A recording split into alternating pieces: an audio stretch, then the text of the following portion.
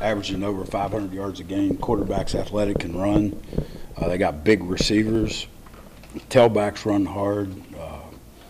So they're going to be a challenge for us. They're going to test everything we have. It looked like the offense that Gibson ran at Western. Yeah, it's the same. It's the same stuff. He's been in the air raid family for a long time. He was under Cliff and all those guys at Texas Tech as a GA. So he does a really nice job.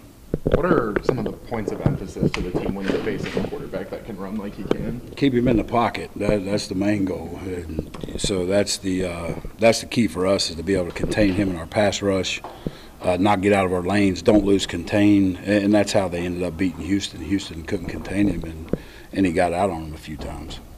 The main challenge with an air raid offense, what's the main challenge a defense has? The challenge that the defense has? Yeah. Everything. I mean, they have good players. Their quarterback distributes the ball very well. Again, their run game's good.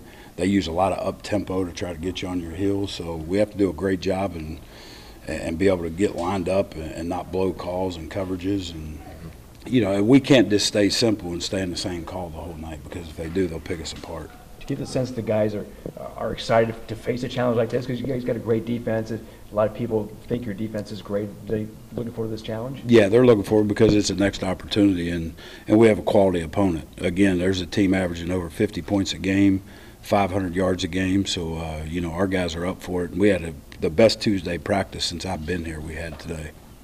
Why do you think that was, Coach? What do you think? I just think that obviously watching their film, it got our attention. And, again, a great opponent at night at home.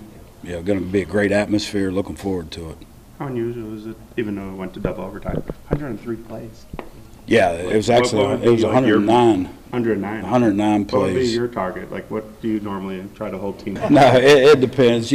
With these teams, they're going to go as fast as they can and run a lot of plays. So, I was a defense coordinator in Big 12 for 5 years, so it was every week was that.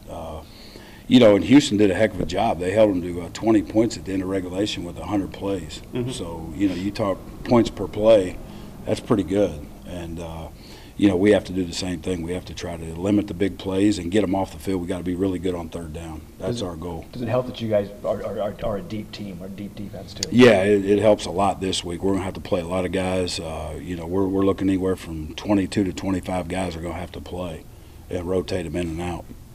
When you see that they had 3 interceptions, they gave up 5 sacks, 4 to 1 player. Anything that you can glean from that?